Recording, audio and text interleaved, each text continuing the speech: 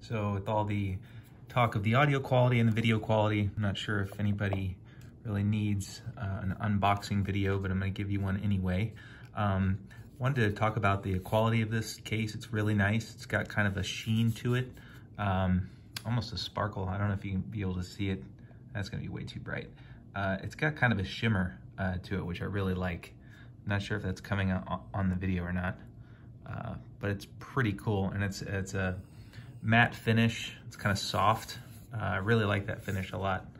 There's your spine. I know a lot of people hate this artwork, but anyway, as mentioned on the forum, this is the filtered mono track, unfortunately, and the I've already flipped my artwork.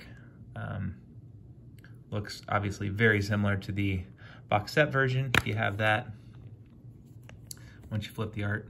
So there's the 4K, and there's the other two Blu-rays.